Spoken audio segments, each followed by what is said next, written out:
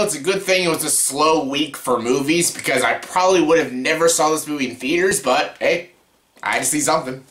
Hey everyone, welcome to another review. Here's my review for the movie All Saints. Yes, All Saints stars John Corbett, Cara Buono, Corbin and Nelson Lee, and this movie is directed by Steve Gomer, and this is a new religious sort of movie.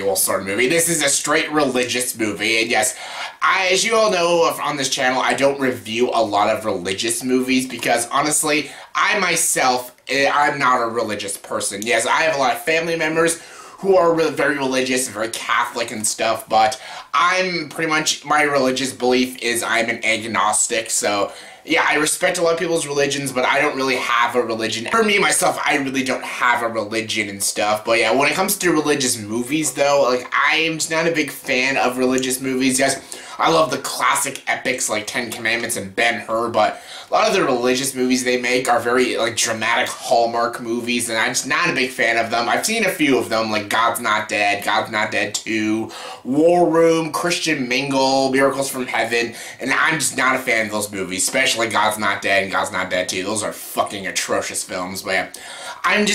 These movies just, they don't intrigue me, they don't interest me, so I had zero interest to see this film. There was actually another religious movie that came out this year that actually got pretty decent reviews. It was called The Case for Christ, but I never had any interest to see that movie, so I never saw it.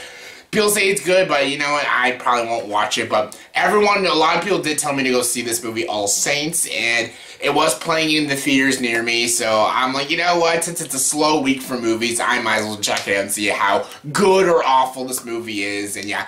The story of this movie is about a pastor slash salesman, and he runs this very tiny church, and he takes all these refugees from Southeast Asia, and they all start, like, planting crops around his land and all the land and stuff, and they're basically there to help their community and stuff, and help them, you know, explore more religious ideals and stuff, and yeah. It's a very, like, deep and dramatic story about community and friendship and family and, of course, religion.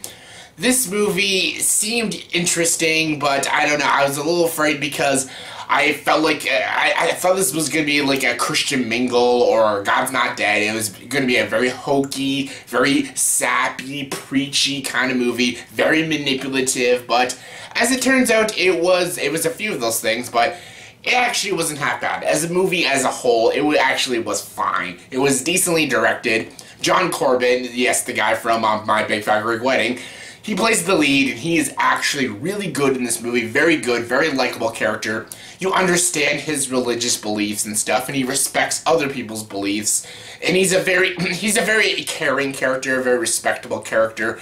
And the way he takes in these refugees and helps his people and how he loves his community, it's a very likable person and a person that a lot of people can relate to and respect and enjoy watching. And John Corbett gives a very good performance, and he gives the character a lot of justice, and I thought he was a very good choice to play the lead character in this movie. He was really good.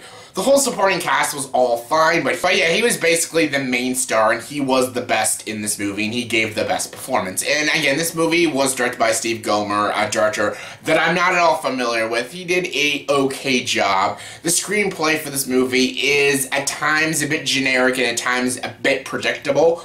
And it does have a lot of sappiness and overly preachy stuff in it, overly preachy themes in the film, but it's a religious film, but there is still good character arcs, and there's some good intriguing dialogue. There's interesting topics they talk about. There's interesting discussions in this film about belief structure and religion and about people and community and stuff, and it's well done. The writing isn't brilliant, but there is some really good writing in this film with some good dialogue and some good character arcs.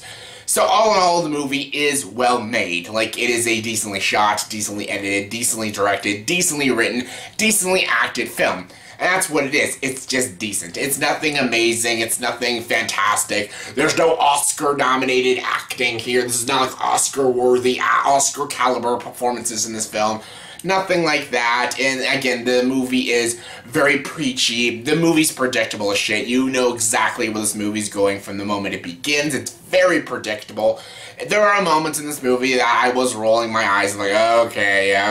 It was just that kind of like preachy kind of stuff that just, you know, it's just not for me, but all in all, the film is still very good. I think a lot of people who are very religious can like this film, but even if you're not very religious, I still think you can have some enjoyment in this film, because there is a lot of good characters, there is some good writing, and the story is all in all pretty interesting, and at times very heartwarming. And yeah, I did enjoy myself watching this film. I would never probably ever watch it again and stuff. It's definitely not a movie, it's not like a go-to movie for me. But for a religious film and for a good dramatic film, it is done well. Like, it's, again, this is not my kind of thing. This is not my kind of genre. I'm not a big fan of these religious type movies about religion and stuff, and movies that are overly sappy and preachy and overly sentimental. The movie uses those themes, but it's very toned down, and the movie isn't at all manipulative like God's Not Dead stuff, so that was a big plus in my books. And yeah, again, the performances are still good, and the story and the characters are still good, so that alone makes the movie very watchable and stuff. Again, it's not for everybody. It's definitely not a movie you have to go see, but since this week is very dead when it comes to movies, if you just want to go see a good dramatic film with a good story, I could definitely recommend this movie. It's not perfect, but it is actually a pretty good movie, and for a religious movie, I actually quite enjoyed it. So yeah, I would definitely recommend this movie. Not amazing, but it was still pretty darn good. And yeah, on a scale of 1 to 10, I'm going to give the movie All Saints a 7.5 out of 10. So yeah,